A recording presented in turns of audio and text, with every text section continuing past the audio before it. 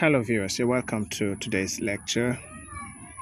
Today's lecture is on the amphibians, but basically we'll look at the distinctions between frogs and toads.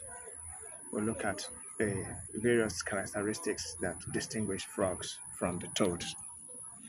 Now here we have two sets of organisms. These are the toads, while this is a frog, a tree frog.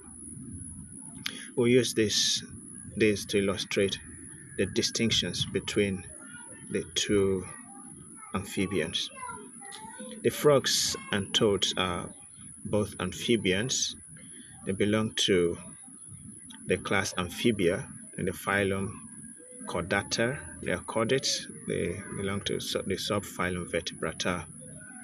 Okay, they are amphibians, but most people do not know the distinction between these two kinds of amphibians, these two types of amphibians.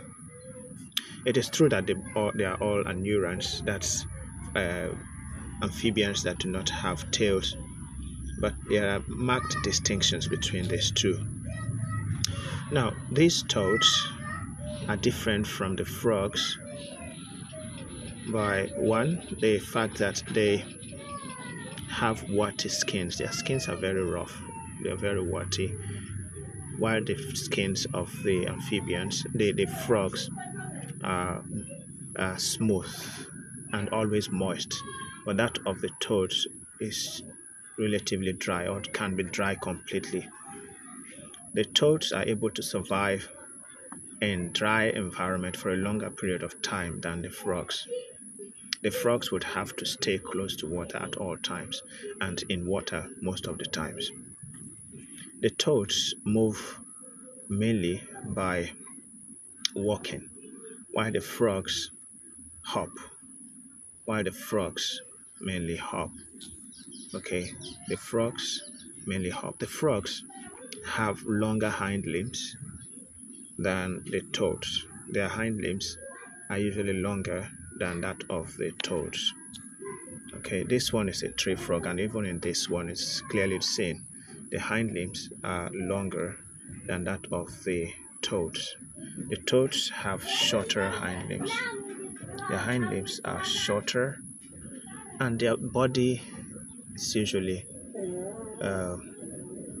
shorter than that of the frogs.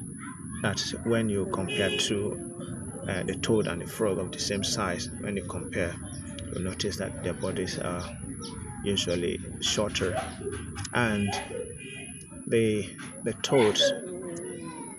toads have a blunter face. Their face is blunt, while the frogs tend to have sharper tips. The tip of their mouth is usually sharper, okay, more tapered than that of the toads. Okay, and the toads basically are known to lay eggs that are in straight line, while the frogs lay eggs that are clustered together.